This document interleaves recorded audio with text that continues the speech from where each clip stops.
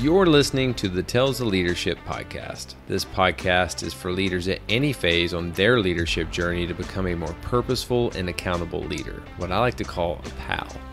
Join me on our journey together towards transformational leadership. Welcome back to Tales of Leadership. I am your host, Josh McMillion, an active duty Army officer and the founder of McMillion Leadership Coaching.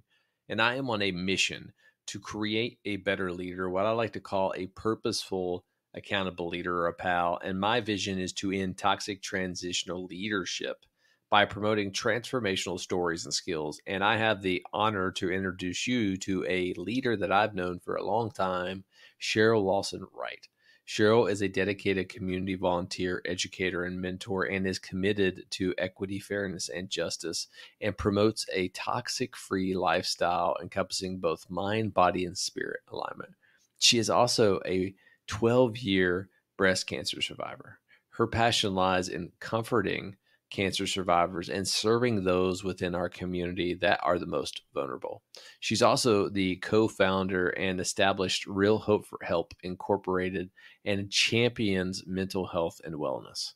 With her recent book that she just wrote, Jewels of My Journey, Cheryl showcases her creativity and inspiration as a writer, utilizing the power of words to overcome obstacles and thrive confidently and peacefully. I'm really excited for this episode. Let's go ahead and bring her on.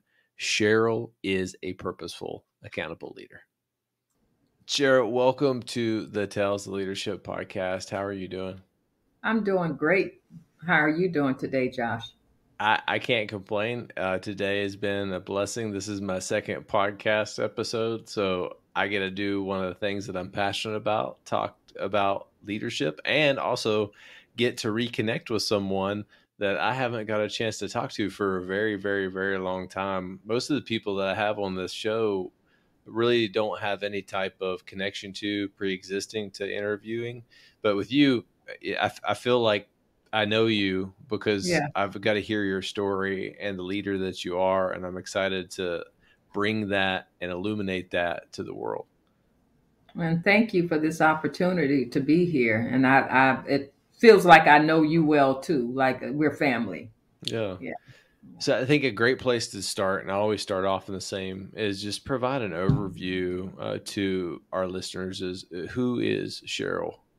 Okay, Cheryl is a thriver who has overcome many traumas in life, starting as a little girl. And I now know, God didn't cause those things to happen, but He allowed me to endure those things so I can now help teach and encourage and inspire and help others understand that although you may go through hardships in life, although you may experience trauma in life, but that does not define who you are. And it does not stop you from becoming great and doing great things.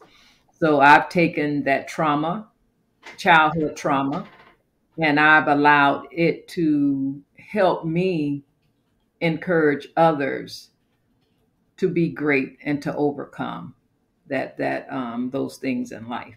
I have to find that quote, and I don't know where it is. I think it's 2 Corinthians. I was trying to look it up, but God will not give you more than you cannot handle or bear. Don't hold me to it. Yeah. That basically sums all of that up. Mm-hmm. And I think that really is defined within the stories that you've had to go through. Yes. But I would love, before we get started, and I love being able to ask this question to everyone that from different backgrounds, but how do you define leadership, and how has that changed as you've matured over the years? I define leadership, and it's I've evolved, and I've been able to perfect what I've always considered a leader. And it's ironic. It's kind of strange. Even as a child, I considered and thought a leader should be someone that served others, not to be served. Although we've experienced and seen throughout life that so many leaders look to be served. So I believe in being a great leader is knowing how to serve others. That if you can't put the needs of others before yours, then I think you struggle at being a great leader, a real leader. So I see being a leader is being a servant. I love that definition, Mhm. and I always break it. I call it TNT. I think you know me at this point. I'm a whiz at creating acronyms for Yes. about Hmm. everything. Hmm. But a toxic leader versus a transformational leader. Toxic leaders have them at the agenda. They are the agenda. How can Correct. individuals on my team serve me, advance me, so I can move to that next level? Versus transformational leaders have that servant heart, and they always ask the question first is how can I serve other people, or how can I add value to other people? And I could not agree more with you of that. And That one is thing a that I beautiful also have, definition. I believe leadership is about being more. I have this presentation that I do that's named entitled "The Lost Art of Mm, Relationships," and it teaches about learning to be more relational opposed to transactional. So, and being relational, you're going to look to know those individuals that you're leading. You're going to see, who they are, what their needs are, and find their, look, not just focus on their weaknesses and criticize those. You already know their strengths, but when you see those weaknesses that they may have, then you're going to figure out how to help them transform those weaknesses to become a strength. So mm. you can't do that if you just have that personal agenda where you're just looking to get to the end result and make things happen. You have to be relational, establish that relationship opposed to just making that transaction. Yeah, I think relationships within the realm of leadership, it doesn't matter what career field that you're in, that is one of the hardest things I think to develop, but the most critical aspect of leadership. And I see leadership in six distinct phases, but the decisive point that determines if a leader is successful or not is phase three, strengthening relationships. And Yes. if you can strengthen relationships, then you can forge tight emotional bonds. But at the glue of that is building trust. Trust Correct. is required when you go through challenging times. You have to believe that the men and women to your left and to your right are going to make the right decisions at the right Mhm. time in the right frame of mind when it matters. And if you don't have that trust, then you can't work for someone. And I Correct. think that's true regardless of military or civilian leadership. That's right. How would you provide? I know that's an area that you focus on, relational versus transactional, but what are some tips that you could give people that are in leadership roles right now to try to be more relational? To spend time, to take time to have conversations. I mean, instead of starting that day off when you walk into the office Mm. or walk, I know you're military, walk on the field or wherever you are. Yeah. Of course, if it's war, you can't do that. But before you get to that point, to just have those few minutes to connect. Mm. So connecting with the individuals, ask about the family, ask how was your morning? How was your weekend? How was your evening? I mean, just little simple things.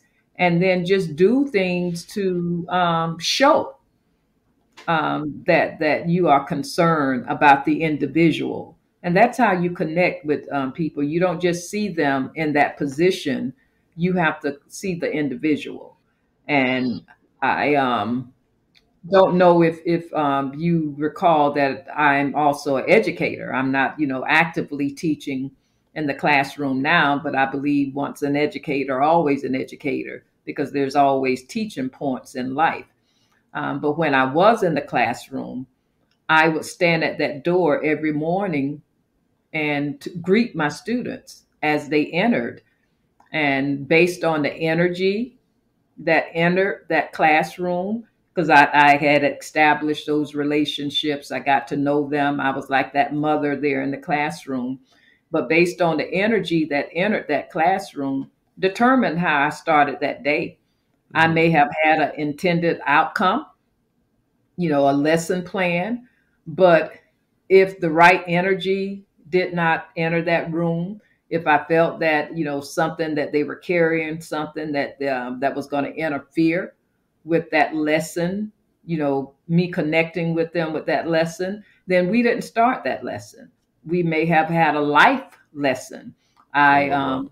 Yeah, I always had, a journaling. I'm a big believer in journaling, writing out your thoughts. So based on what they wrote on that paper, I would, would give a maybe a 5-10 minutes for them to just write their thoughts down, what they're going through, and based on, and they would have to bring it up to me, and based on what was written on that paper, would determine how I decided to interact with them.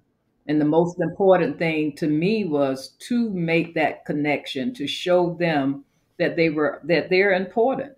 So although we may not see ourselves outside of the classroom in the different positions, professional positions that we're in, but you're always a teacher. Mm. As a leader, you have to be a teacher, but not only do you have to be a teacher, you have to learn to be a student. And that's something that I would train teachers. You can't teach until the student shows up. So that means you have to be willing to learn from those individuals that's in front of you, be it students, be it your employees, before you can teach them. So the student has to always be present. You have to always be a learner in order to be a great leader. I love that. There's a saying that I've developed kind of over the years. I don't know who I heard it from, but in order to be a great leader, you have to learn to be a great follower first. And because Correct. it all starts from that. Mhm. And you have That's to be right. okay with whatever environment that you're in. Correct. Maybe you have to be the shepherd for individuals and kind of help them through life problems. And I love how you talk about kind of setting the condition of every morning you have a different feel for individuals Hmm. on your team. And then Hmm. you pursue, yeah, you had an agenda, but we trained a standard, not to time. Just because I said I was going to do something today, maybe something else is being drawn my attention, and we have to kind of go through that. And it's funny you said in the military, like walking on the parade field, and first thing that popped in my mind is reading the autobiography, I believe, of General Douglas MacArthur when I was going through that award through the military, and he was one of the most charismatic leaders. People just absolutely loved him, but why? He would be willing to put himself in harm's way to kind of build those authentic relationships with soldiers. And I remember in World War II, they just landed on some island that was occupied by Japan, and there was sniper fire. This five-star general, which is only happened a handful of times, gets off a boat and walks on this beach, getting his Hmm. feet wet, all of that stuff, and goes around and starts talking to soldiers that are returning fire right now. And that's all you need to know about why he was able to build those types of relationships of where millions of people would follow him because of who he was and Hmm. how much he genuinely cared for people. That's right. And then one thing, another thought just came to mind that I also would do, and especially as a leader, not just an educator in the classroom, but supervising, 20, 30, 50 plus people. I had to recognize that no one is a carbon copy, Mm, that I cannot approach everyone in the same manner. So I learned to, and I don't like using the word categorize, but that was what I had to do once I learned the individuals on my team. And then I had different categories that they were placed in that determined how I would approach them. I had mm, those individuals that I would say no maintenance, where they came in, they had that they saw the big picture, they understood, we connected right away, we were like-minded. So bare minimum to nothing. Once they got their task, I still would create that relationship so they could see I didn't want to take anyone for granted, but I didn't have to put much energy into leading and guiding them. So they were my no maintenance individuals. Then I had that low maintenance where, I had to do a little more stroking. I had to spend a little Mm. more time, give a little more attention. And then there were those high maintenance individuals where, yeah, the energy, it was just redirecting, constant correcting, not correcting, constant connections until, sometimes, okay, they would get it and they would have a great day. But then I had to come back the next day and then start all over Yeah. again. And then there were those individuals who brought something to the table. They were great team members, but still they were just off the chart. You had to, but I recognize that there's a purpose for everyone. Just because I had to every day, like, hold their hand, didn't mean that they deserved to be terminated. There were times where I had to, you know, move them around or give her different assignment. For example, I hired a young lady when I was a director slash principal at a private school. She was hired as my van driver for my severely emotional disturbed students. But she was just too passive, too sweet, that sweet personality. And those students of that with that type of behavior, they needed some sternness. Mm. And the person that was in my front office as the receptionist, oh my God, she was just rough, just too rough, didn't have, sometimes scare parents off, scare. So I'm like, I need her on that van and I can use that. And so I changed their roles. I bought the van driver. She became my receptionist, and the receptionist became the van driver for those students. Mm. So although they were high maintenance in the positions that they were in, I recognized what seemed to be a weakness on that van. That was a strength for my front office. So that was what I meant by seeing that, a seemingly weakness can be a strength in another area. You reminded me of a pretty, for me, horrible memory that I had of kind of going through a squad live fire at Fort Benning. And it was horrible just because of the time of the year. It was August in Georgia. Fort Moore now used to be Fort Benning. So it was just super, super hot. I think it was 110 degrees. And we just got done doing several live fire iterations. And each one, we never fully completed it successfully. So we had to keep getting, we call recocked, going back and doing it again and doing it again and doing it again. And it got to the point of where, I thought I was failing as the leader because I was the squad leader. And we had to stay overnight. Every other platoon, every other squad was complete. They were going home, getting to sleep in their beds, except us. And I'm sitting there that night, and I'll never forget my squad leader, if he ever listens to this, Sergeant First Class Cabiab. He pulled me aside and is like, Josh, you have all the right tools, but are the people in those positions the right people underneath you to be successful? Mm-hmm. And it never dawned on me. All I needed to do is maybe move some people around within my squad to be better. And I did that. The next day, flew right through, and everyone was like, hey, this was one of the better live fires. And you could always chalk it up, yeah, we did it several more times than everyone. Mm-hmm. But really what it was moving people who weren't necessarily strong in those positions and shuffling them around to people who we thought could be successful, and we just got exponential results much, much faster. But I would love to kind of turn it over to, where did your leadership journey start? To tell you the truth, I did not recognize the leader in me. It was others that recognized the leadership abilities in me. I left the public school system due to I have a passion for teaching and believing that everyone can learn. I don't believe that individuals can't learn. So I clashed with the public school system. So I walked away from there and ended up in the private sector. And I started as a teacher. And within a month's time, I had the principal slash director at that time come into my classroom. And when I saw that, I was getting upset. Okay, well, why are you in my classroom? I'm not sending students out. I'm teaching my students. Any behavior students, you don't have to deal with them. I'm doing what you hired me to do. And he showed up again the next day, and then the third time. And that third time he showed up in my classroom, he asked me to come by his office. And long story short, he was offering me to go to another campus as acting director because they were having to release the current director. And I'm like, I don't have any leadership abilities, leadership skills. He was like, no, I've watched you and you have what it takes. You can do it. So that was one instance there. And I can tell, several other stories where I was pulled.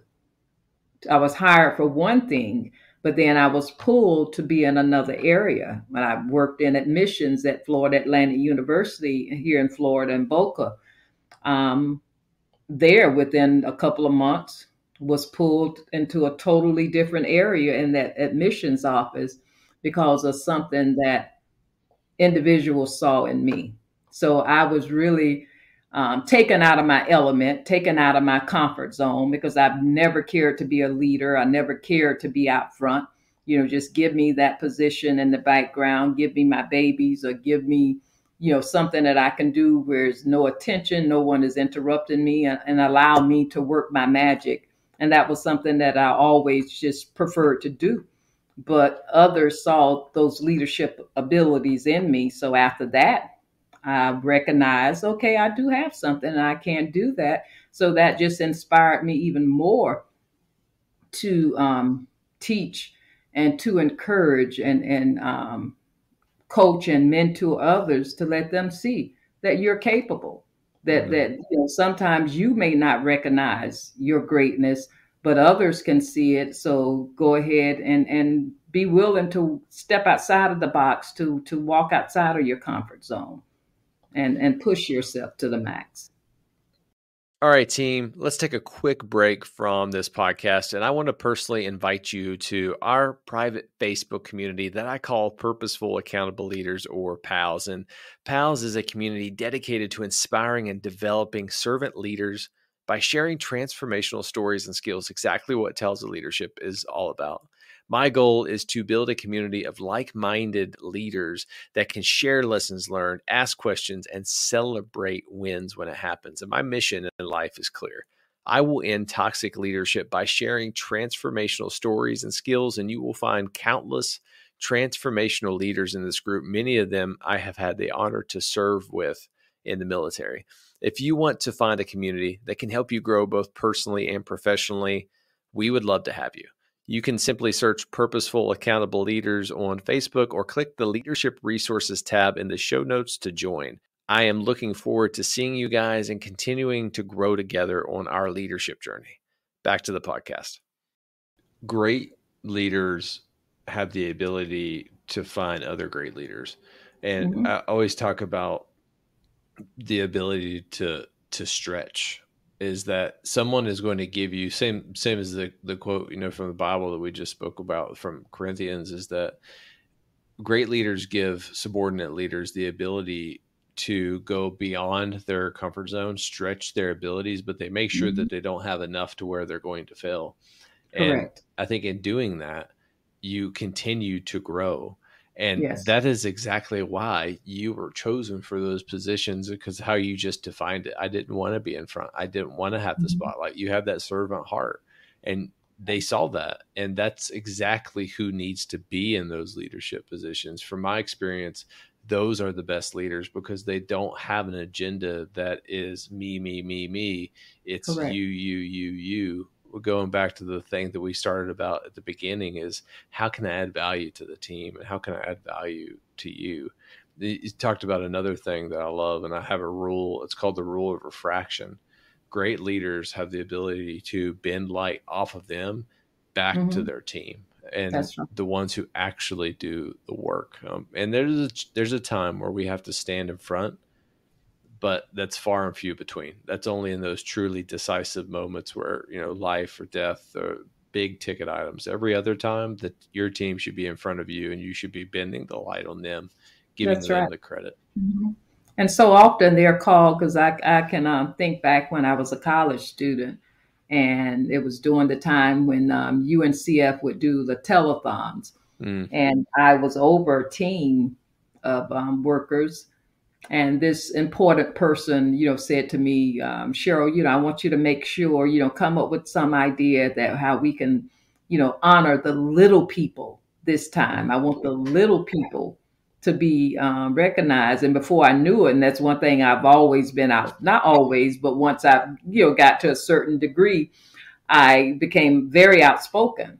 So I'm like, excuse me, I think who you're calling the little people are really the big people, the important people, because if it were not for those individuals, none of you would be where you are and you wouldn't be able to stand out on that stage and do what you're doing. So they're really the big people. And she 100%. kind of looked at me like, so, and that's where we have to recognize we could not be as leaders if it were not for our team members, because we can't do it. We can't do it by ourselves. And I have this saying where I'd say that no one has it all together, but together we can have it all. So Mm, although I may stand out front and have the title as a leader, I can't be successful without that team doing their part. So I have to recognize that and shine the light on them to help them to be great and even become greater. And it doesn't matter if they supersede me. I yeah. think who was it? Was it Henry Ford that where he knew? I mean, it was his team. He had the money to do, but he knew to surround himself with great individuals in order to build the masterpiece, to build the greatness and the wealth that he did with all of his creations, because he recognized he needed great people and he needed to shine and invest in them in order to be successful. And that's what we have to recognize as leaders. We're not the great ones. We're just those servants, um, helping others be great in order for us to get the credit. Because in the end, we're the ones that get all the accolades, the credit. So it's important that we play it forward to those individuals that made us great. That was something that I've always kind of went through in life, and that's a very powerful point. Is build other leaders so well in your organization that you're no longer required, because Not needed. that's what great organizations and teams can do. Is they have the ability to develop junior leaders within their organization, because that is the only way to grow sustainably. And if you can do that, then it goes back to what we talked about before of building deep levels of trust, having transparency, being able to be a thriving organization. And I Mhm. love that no one has it all together, but But together together we can we have it can have it all. all. Mhm. That kind of knowing your story. I think you 12 years cancer free, 12, and yeah, August 16th will be 13 years. Hmm. going from that, because I can only imagine how tough that was, but how did that change you and the person you are today that has that mindset of thriving, not surviving, but thriving? Thriving. And one of the things that there were many different lessons going through that journey. But one of the most important things I think that it helped me to do, and I sow that into those individuals that I'm leading to help them, and that is self love and self care. So I wasn't recognizing that I was just constantly 24/7, just constantly going, constantly doing, and I was failing to put in that person of care. Although I may have been doing great things and other individuals saw, that greatness in me, but eventually I was going to wear out because I wasn't refueling. I wasn't taking that time to regroup, to refresh, to relax. I wasn't taking that personal Sabbath. So cancer, it was almost like, and I look at it, and I think I shared this when we first met on one of the shows that we were on, is Yeah. that Mary and that Martha, when they were sitting there, with Jesus, and Martha was complaining about Mary sitting at the feet of Jesus, feeling that she was Mm, doing nothing. She's busy cooking, she's busy, Martha, cleaning, cooking, just constantly moving around. And Mary was there sitting at the feet of Jesus, but Martha failed to recognize Mary was doing something very important, because by sitting there in that quiet place, sitting there, I could say receiving more. We can look at it as knowledge, meditating, relaxing, refreshing the mind, gaining more insight, that was equipping her to be a better Mary. And Martha was just busy worrying about the wrong stuff and just trying to rush and do everything, to where if she would have taken the time to be quiet, to be still, then she would have recognized what Mary was doing was very important, and she needed to do the same. So, going through that cancer journey, it taught me the importance of being quiet, being mm. still, being able to take that break, being able to also help and recognize that my team members also needed that personal care time. So I had to recognize that if I could not leave my position, leave that job, leave that business for a day, a week, or even a month, that means that I have failed as a leader. Yep. That you should have been such a great leader with building your team that you could walk away and not be concerned, and know that that job was still going to be done, that the task, each task was going to be completed. So that helped me recognize that I couldn't do it all, that I needed to take that time to met me time. And if there was an issue with me taking me time, that means that I needed to reevaluate myself as a leader. So I was going to say, boom, podcast episode over. There's a quote. I love Aristotle, but knowing Yeah. yourself is the beginning of all wisdom. And Yes. kind of going through that cancer experience, which is, I would say, probably scary and deeply humbling at Yeah. the same time, Yeah. but really it prioritizes you. It's like being at Hmm. war and being shot at for the first time. Hmm. It centers you to what's truly important in life. All of these other distractions that we have that we thought were important That's seem to right. just fade away, and we become tunnel visioned on. It's like when ever say that my life flashed before my eyes. It's not the Hmm. car that you had or the house that you had or the food that you ate. It's the memories that you had with the people that Correct. you love most. Those Memories you the created. the Mhm. things that you've created with the memories of the ones that you love. And I think there's an acronym that I've kind of set up.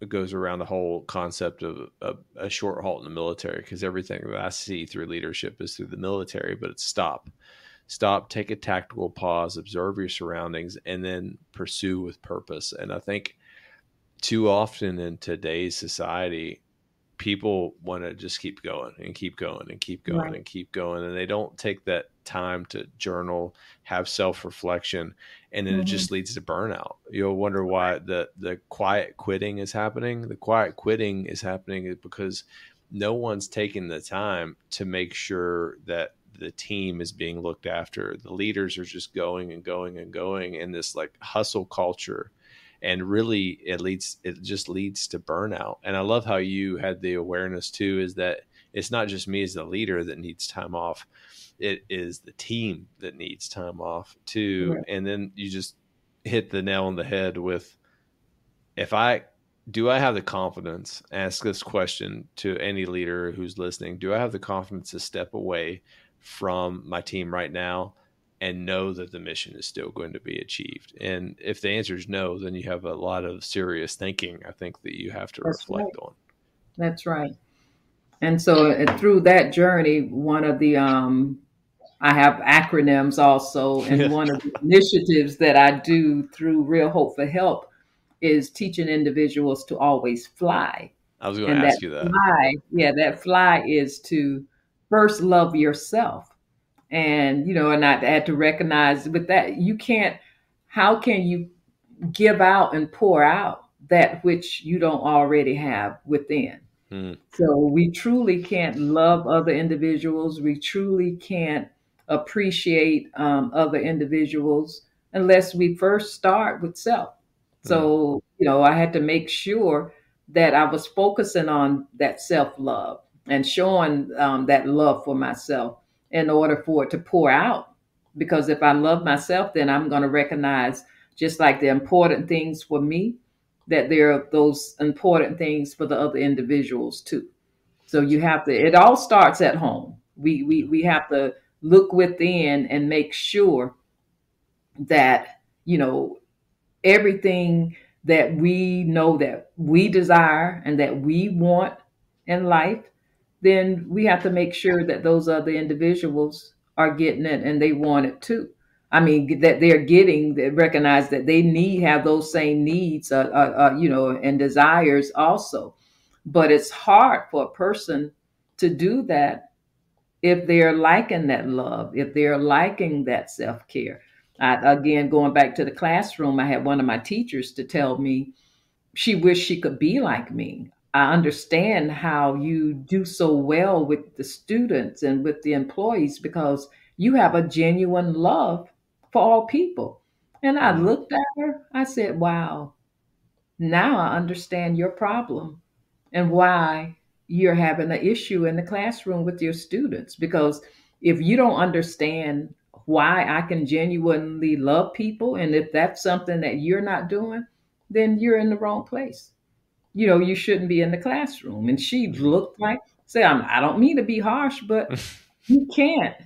Those individuals, before you can teach them, they have to know you care. Yeah. So if you don't have a genuine care, love, or whatever word you want to use, then you've taken up the wrong position. You don't Mm. need to be there because that's something that you have to love. And you have to love yourself first and appreciate yourself first in order for that to exude out to others. It's so true, and I think Brianna Greenspan, she always talks about filling up your cup before you can fill up others' cup. And I like to think of it as a battery. We are a battery. And how do Hmm. we charge our batteries? We charge ourselves. And then we go throughout the world, throughout the day, and we add energy to our teams, we add energy to our family, we add energy to the organization. But at the end of the day, we're still depleted and we can't go back and provide that same amount of effort if we have not recharged our batteries. So you have to find what recharge your batteries. And I think I know something of yours, and it's called dragon boating, and I need to know more about Yes. what that is. Okay, and what dragon boating is, it is a sport that a Canadian doctor, can't recall his name right now, but for individuals who have gone through cancer, Hmm. if you are aware, there's a lot of probing and intrusion upon your upper body muscles when, even if you have just some tumors removed, and many of us have, one breast or have a double mastectomy like I did due to my family history. But dragon boating is a safe sport. It was discovered that that's one of the safest sports, if not the only safe sports that survivors, and I like thrivers, cancer thrivers, breast cancer thrivers can do with learning the proper techniques to rebuild their upper body strength. And really, if you get in that boat, which is an oversized canoe, it really strengthens you. It's a full body workout. Because what we do in my team here in Jacksonville is the Mama Glams, which took away the gram to make Yeah. glam. We are glamorous, so the Mama Glams. We are a team of 20 plus courageous women, a couple of men, more than 20, but it's 20 in a boat. And they're left hand paddlers and then they're right hand paddlers. And we're there working in sync together. And that's another way with teamwork. We Mm. have to work on one accord. One person can't outdo the other. We have to trust that individual behind us, in front of us, and on the side of us. And we're out there, we're paddling for our life. We're competing against other courageous survivors out there, some calm waters, rough waters. And our saying with that is that we won the battle. Now let's paddle. I love So that. we're out there and we compete all over the world. I wasn't able to make it this year, but they just went to in April. They went to New Zealand, Hmm. and we do every 4 years, just like the Olympics, where now another countries are going to be bidding and submitting their proposal to in the next 4 years to host our next 4 year competition. 4 years before this, 2018, it was in, but COVID messed up the dates. But in 2018, it was in Florence, Italy, and I was fortunate enough to travel with the team to Florence, Italy. So again, there were over 4,000 women. Each country was represented, and we for 4 days we were out there in the water and we were cheering each other on. I mean, it is just it is amazing to witness. And there are even some women who are out there in those boats that are still battling cancer, Oh, but wow. that gives them hope to be out there with other sisters. So that is to and I never really thought about it. Teamwork. There Mm. was no way we could be successful if we were not willing to work as a team and recognize that no one has it all together, but together in that boat, working on one accord, on stride and coordinating with each other. We couldn't outshine each other, so we had to do it together in order to win. So it's a beautiful thing. I love that metaphor of rowing because it's so true. If you have someone who, if you have a Josh on your boat that just goes after it, because I remember like young Josh, if you would put me in a boat with 20 other people, I would have like, hey, I'm gonna show everyone up. I'm You're gonna gonna out paddle as hard as I can, and we're just gonna do circles, and you're not gonna go and not anywhere. recognize you're not Yeah, going to gain, you're not going anywhere, because you're going to be, fighting against just you in that water, beating that water. Because if you're not paddling in sync yeah. together, then we're not going to go anywhere. I love So, that. That is probably one of the best metaphors in leadership because there's so many different lessons to pull from. But I think at the end of the day, teamwork. If yes. wherever you are, whatever you're doing, whatever problem you have, you can't do it alone. You have to have a team. So find the right Correct. team and learn how to row and get on sync with Mhm. everyone. I got to ask, what drove you to leave your career and work for a nonprofit and kind of get into that mental health and wellness space? It's because I recognize that in the education arena, that they were just focused. They had that one agenda. Mm, That is to There's a lesson plan, there are standards, there are different standardized tests. They were just pushing that agenda, have the students in school the first, if the students were in school those first 10 to 12 days, so they could get the FTE, the full-time enrollment count. That means those schools got their money from the state, from the government, and then they didn't care whether or not those students actually learned or whether or not they were in the classroom, as long as we kept them in the classroom for those days each semester so they could get that pay, get that check. And it wasn't about educating students, it wasn't about teaching and developing the whole person.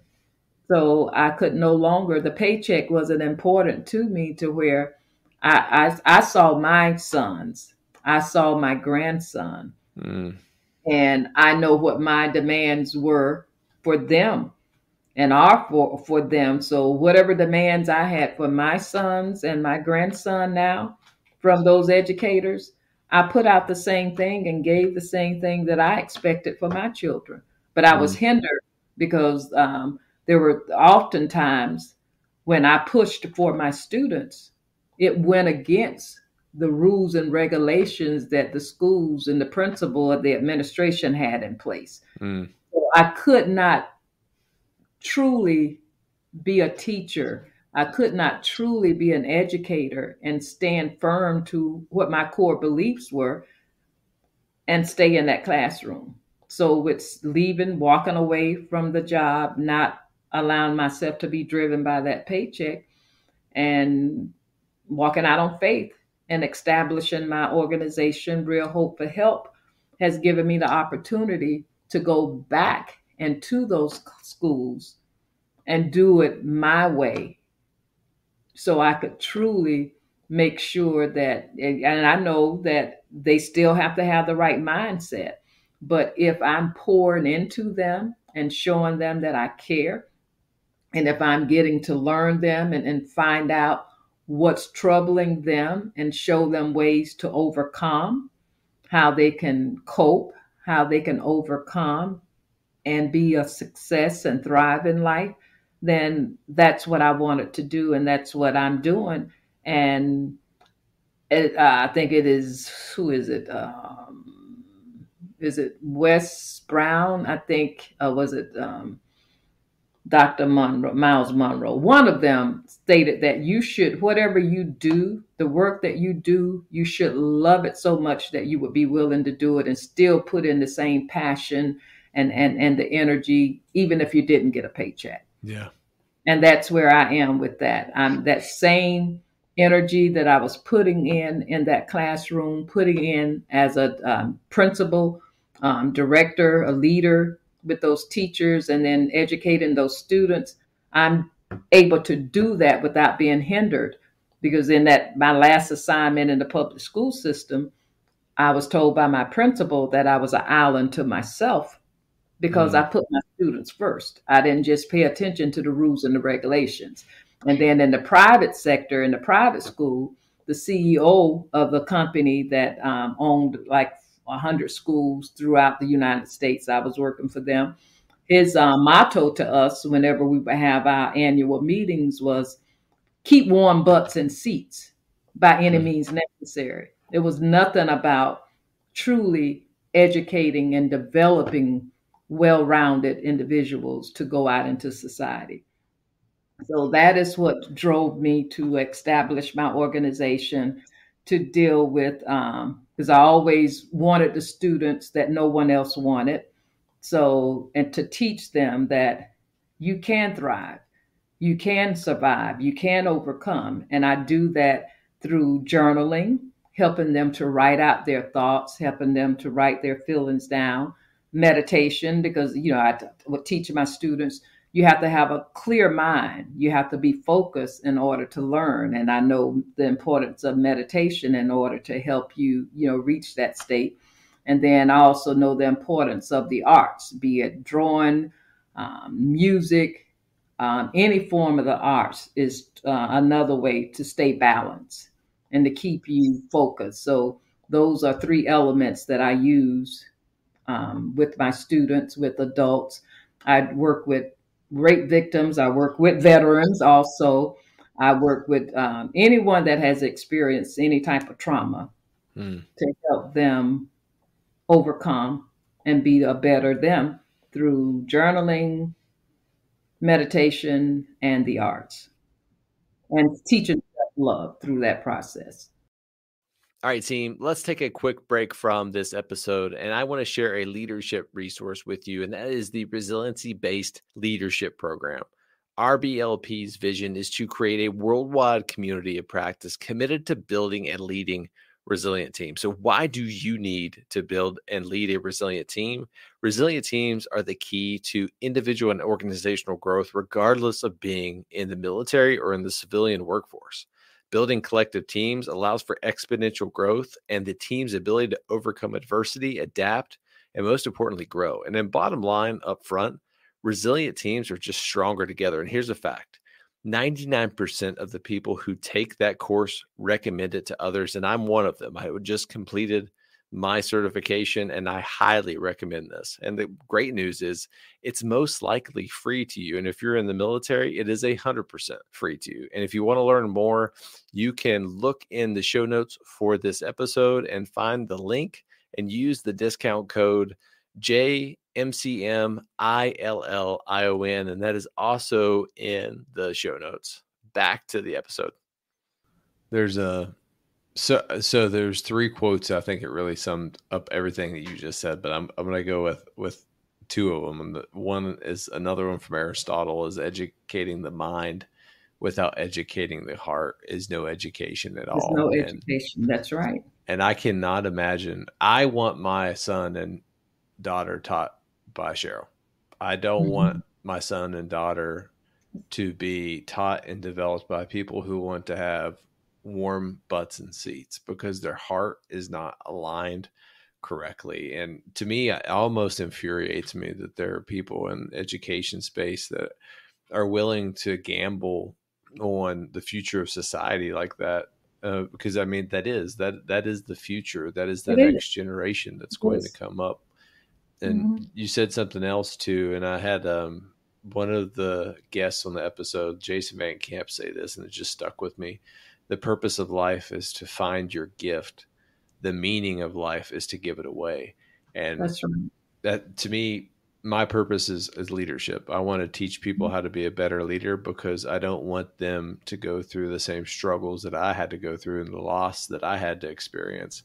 And That's I'm right. willing to give it away for free, because I Correct. want to And if make a I may change. share another far-fetched way that I would train teachers, and I still speak to teach individuals still to this day, I would share with my teachers and other leaders because there are some traumatic things that have happened in the workforce where you've had individuals come in and shoot up and all that, Mm, sadly. Um, but I would let them know because someone asked, "Why do you do what you do?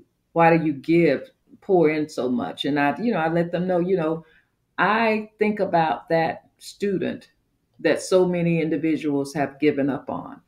And if I continue to do what I'm doing, and then one evening or one day, because, a gun and a sick mind has no, time frame as to whether they do it morning, night, or noon to go out and yeah. do something, bring harm.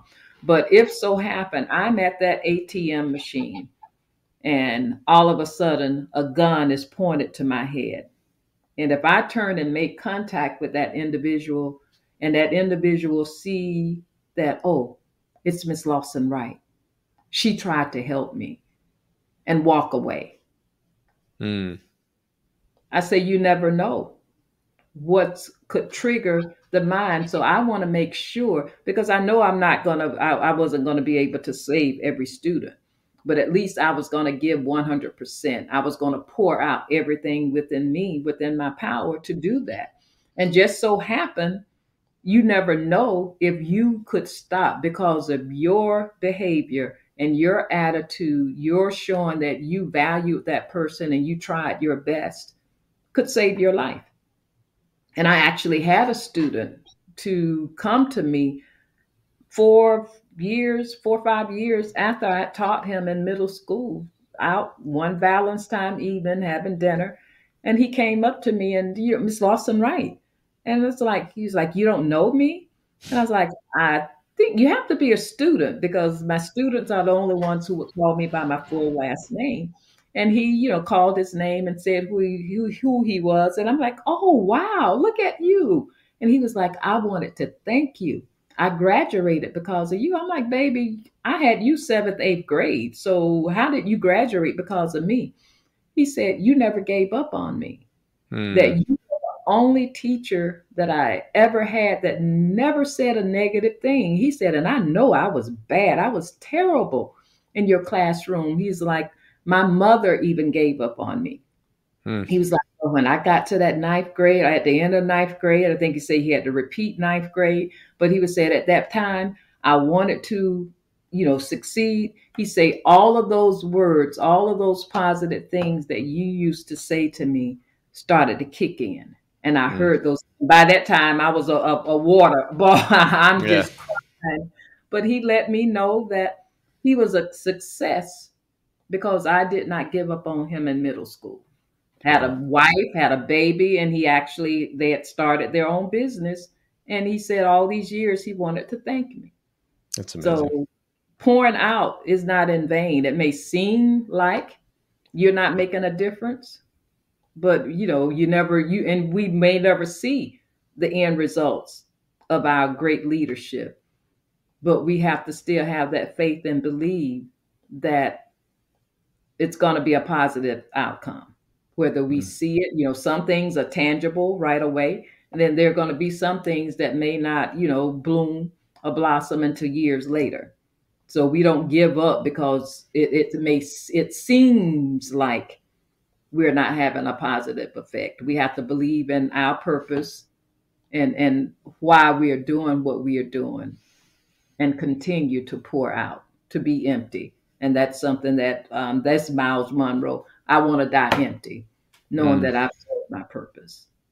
This is exactly why I wanted Cheryl Lawson-Wright on the Tales of Leadership podcast, because of just the powerful stories you have. And that really summed up to me is, are you planted or are you buried? The frame of mind.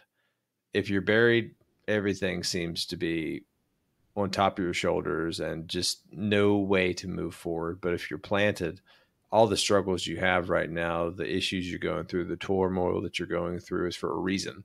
And That's right. one day you're going to be able to break through and see that light if you Mhm. continue to go. And that is such a powerful and inspiring story, that young man finding you and then sharing that story. And I guarantee you, I can only imagine, how emotional that Yeah. was. But kind of getting to where you are right now, what inspired you to write your book that you just wrote, Jewels of My, was it Jewels of Jewels of my My journey. Journey?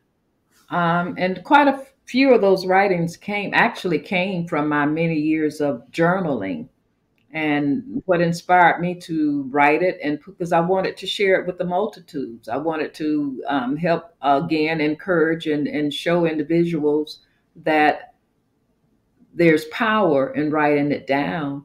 And then you may think that you can't have an impact on the lives of others, but you never know when someone else is reading your story or hearing your story or hearing inspiring words from you, how you can help someone else blossom. And like you say, bloom right where you are. You may be in a desert right now, but reading Jewels of My Journey can help you recognize that you may not see the water, but in the only water that may be there are tears that's falling from your eyes, but those tears are still water, and they can still nurture you and help you bloom and overcome, wait for that desert or for that storm to pass.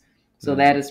that's the purpose of Jewels of My Journey, to help individuals see that regardless of what the journey looks like, that there are jewels there. And it's up to us to write them down and hopefully inspire someone else through our story. If you can find that is one of the secrets to life that, unfortunately, I've just learned. But if you can find gratitude in some of your worst memories, that is where most of the true wisdom in life is found. If you can Correct. be grateful in some of your worst memories, then that is what is truly inspirational. And that kind of goes to, David Braun. I think he has the quote is that, be grateful and have faith. Hmm. He's grateful in some of the most traumatic experiences that he had, and he had faith that he was going to see it through.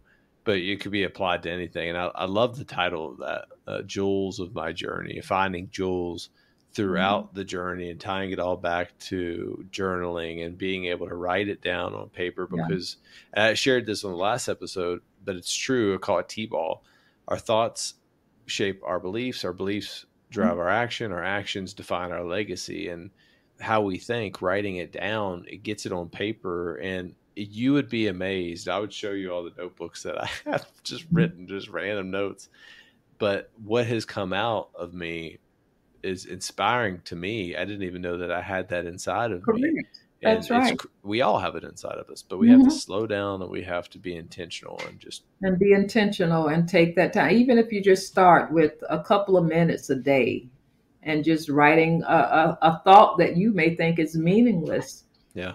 But once you go back and read it and reflect over, you can see that there's actually a message that's going to help you do something better, help you, you know, that, you know, maybe you need to rethink or take a different direction.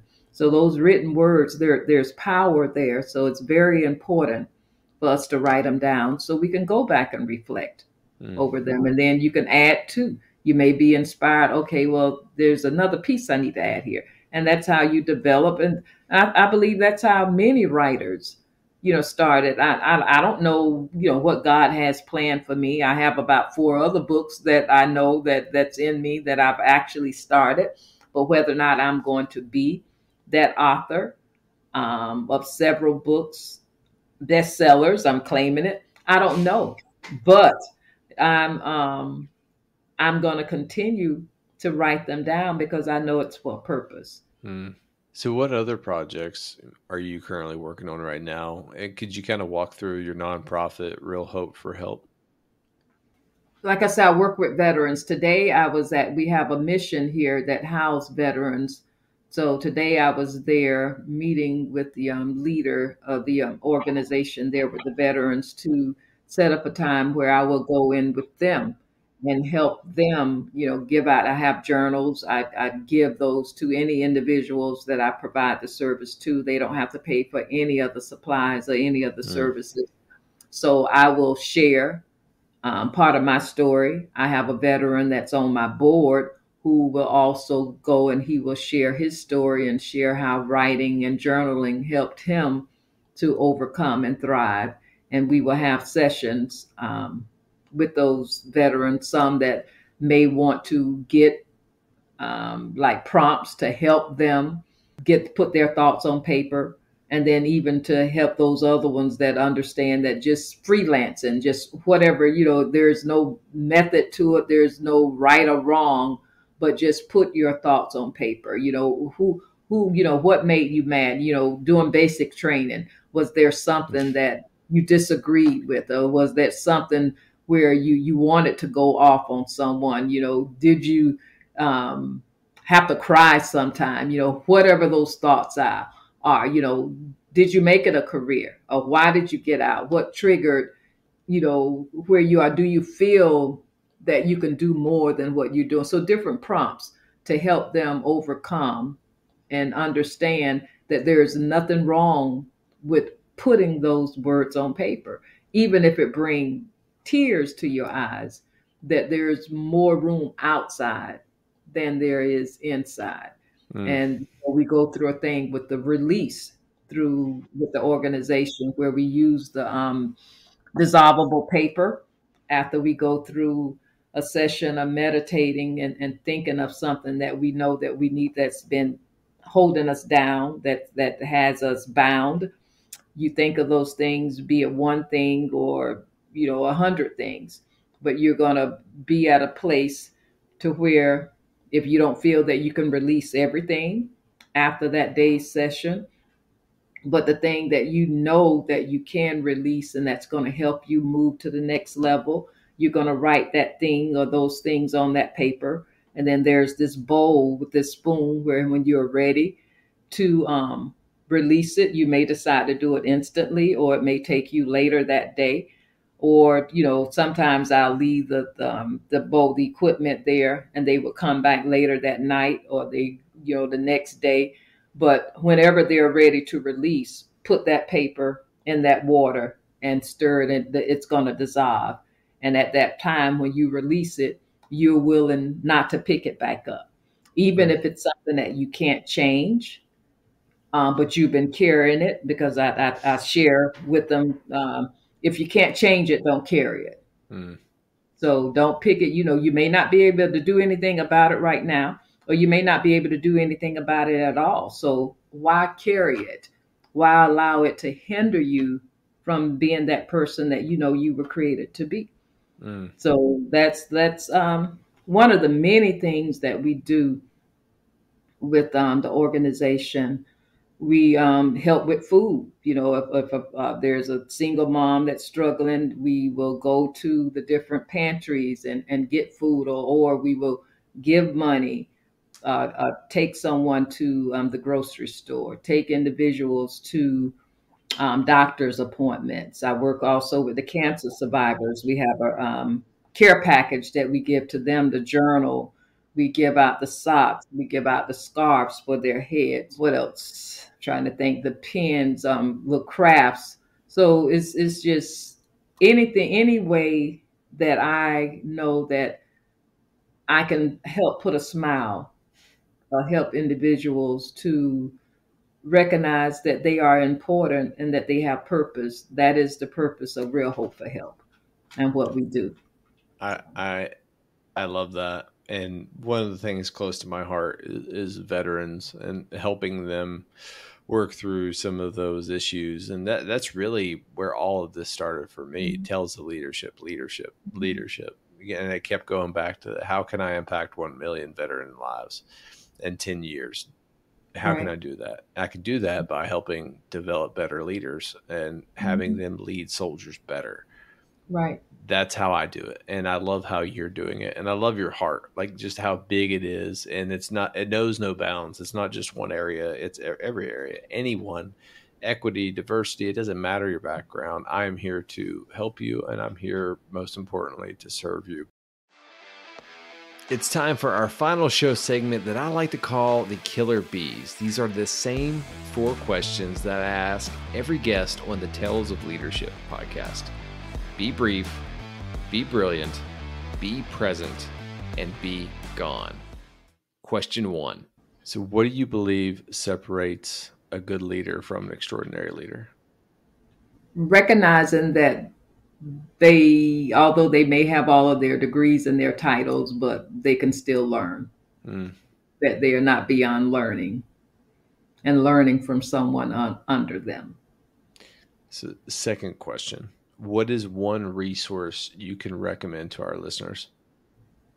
Be open, transparent. And the way we do that is to journal.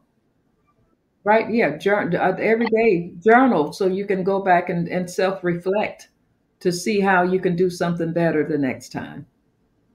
Over 75 episodes recorded. No one has said journaling is a resource. And it just dawned on me that is the most important resource that we have. I love that. Okay. Yeah. So question 3, if you could go back in time and give your younger self a piece of advice, what would it be? Never allow what you think your limits are to be a limit. Be willing to step outside of that comfort zone. Or never put limits on yourself. Never put limits on yourself. So last question. How can our listeners find you? And then more importantly, how can they add value to you or your mission? They can find me on Facebook, all of the social media outlets. I do have a personal page, Cheryl Lawson-Wright, but then the organization is Real Hope for Help on Facebook, Instagram, Twitter. You have all of the social outlets. The email is realhopeforhelp@gmail.com. Website is realhopeforhelp.com. And they can reach out to me there. They can help. They can purchase a book because all proceeds from the book goes toward, there's no profit for me. All of the proceeds go to support the services of the organization. And if they would like to donate it as a nonprofit, so any donations would be tax exempt. So they can feel free to donate. And if they're at a corporation like, say, Bank of America, which I have an individual who, raised funds there, they do matching grants. So anyone that, if you're making donations, you report it, let me know. I can go on to that site and let them know that this donation was made. And then that organization, that corporation will match that donation. Wow. So what I do, like I say, I don't get paid. And it does, anything great that we do, there's a cost. Yeah. Because we don't charge any of the individuals, the recipients, anything. So it does take funds. It does take grant. If there's someone out there that's a grant writer that would like to donate services, that's something, because there are many grants out there that can benefit what we do.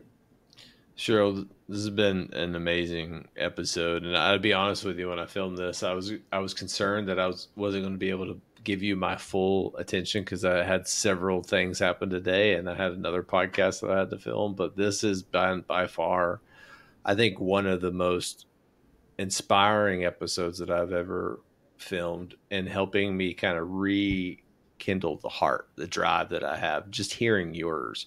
And I always talk about that I try to find people that come on here that share the same core values and the beliefs that I have, is that there is a better way to lead regardless of what you're doing. And there's people, transformational leaders, what I like to call purposeful, accountable leaders out there that are doing it, and they're doing it right. And you are one of them. And I'm glad to know you, and I'm glad to have you in my life. This has been an amazing episode. Thank you so much for this opportunity, Josh. And it has been a pleasure. I mean, from day one, I think we connected, and I've always enjoyed communing with you. And tonight was no different. So thank you for this opportunity to share. Yeah. Have a great night. All right, team. That was another amazing episode with another amazing guest. I like to call it a purposeful, accountable leader.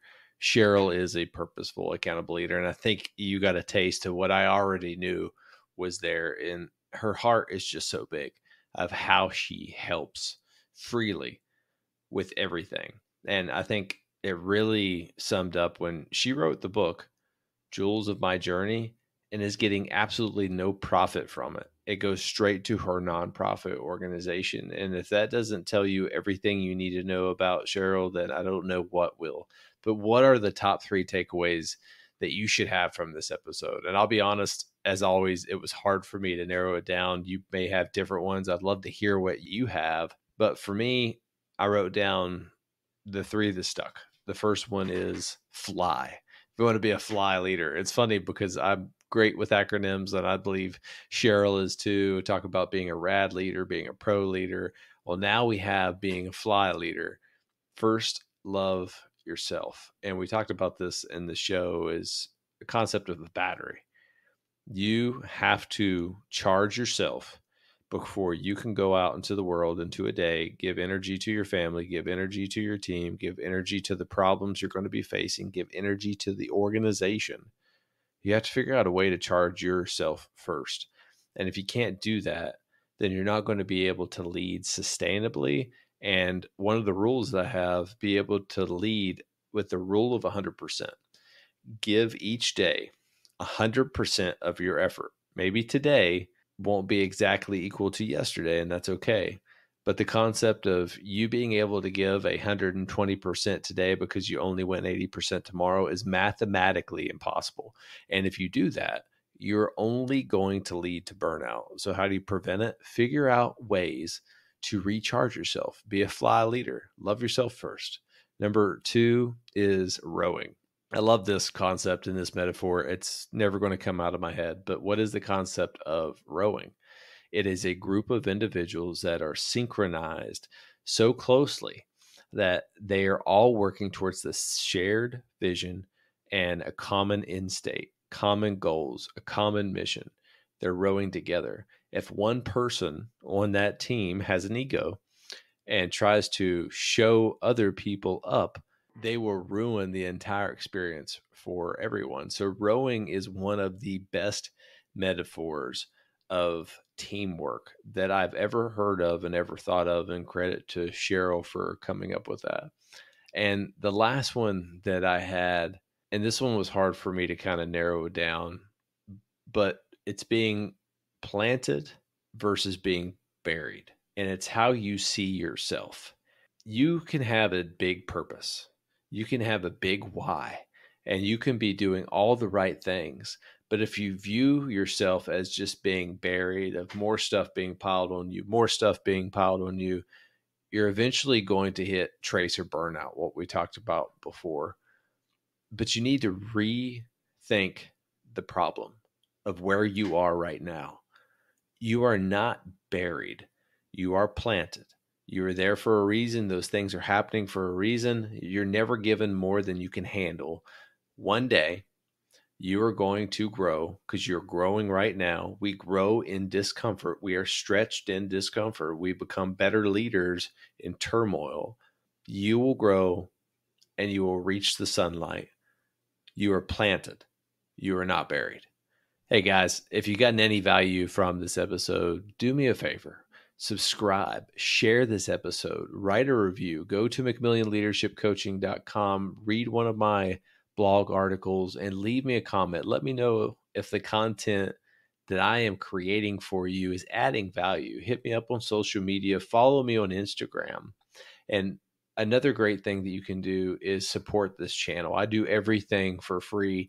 I have an amazing podcast editor, but I do it because just like Cheryl, I'm trying to add value to you guys, to this world, to become a better leader and show you there is another way to lead where it's not going to result in just burnout and stepping on people all the time, all the way up to the top. There's another way. There's a better way. You could be a purposeful, accountable leader.